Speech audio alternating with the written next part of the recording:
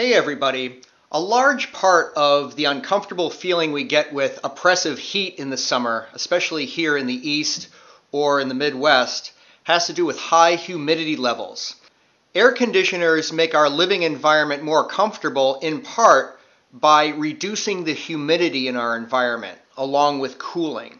And you'll notice when you're in an air-conditioned environment, the air feels drier. Well, that's because it's taking water out of the air. Now, on a window unit AC, like I've done in previous videos here, they take out about 2 pints an hour. However, a dehumidifier will take out considerably more moisture out of the air.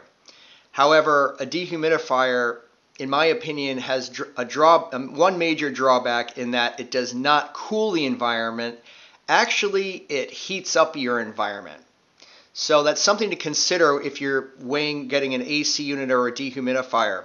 A dehumidifier is best for the basement where you have a moisture problem, but you don't necessarily need to cool your environment.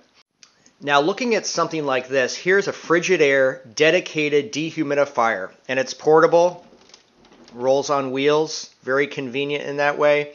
It's got a 25 pint capacity. Throughout the course of a day, this thing will remove about 2 gallons of water. That's a considerable amount of water. A dehumidifier has a basin where the water collects, and you're going to want to drain that as the water fills up. You also want to check for any mold or mildew that may be developing in there, and if there is, get a scrub brush and a little bleach and put that in there and make sure there's no mold in your living environment. A very important aspect of a dehumidifier, much like your air conditioner, is the filter. And you can see that this filter has a lot of junk on it. And what you want to do, you want to clean this. And this filter on here is a very fine micron mesh filter. Now what you want to do is you want to rinse that off, and that'll get that ultra fine particles out of the filter. Alright, then we replace our filter, making sure to put the front, we'll say front right there, make sure you're seating it the right way. Replace your water basin.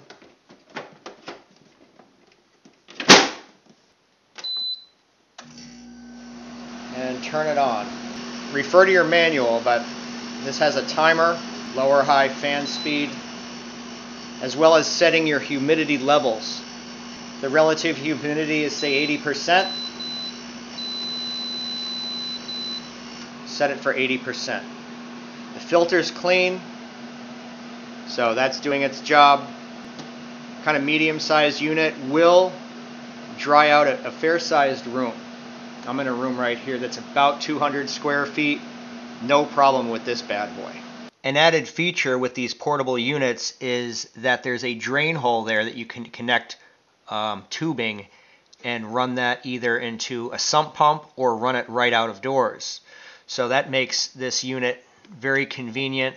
If you don't want to use the basin to collect the water, you can drain it out to whatever drainage source you may have available.